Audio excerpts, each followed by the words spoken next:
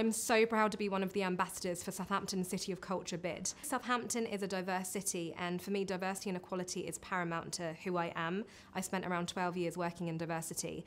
The most important part is to reflect that diversity in the bid.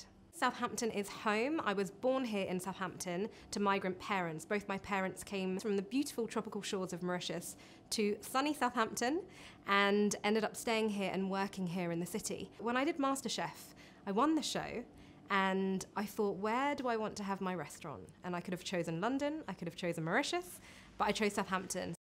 So I feel if we're successful with the bid, it's going to provide the opportunity that Southampton really needs in terms of engaging those hard to reach groups, those diverse groups that don't ordinarily get involved in the day-to-day activities, either politically, socially, in the community, and to draw those people out. And I think those are the people that are going to be affected most.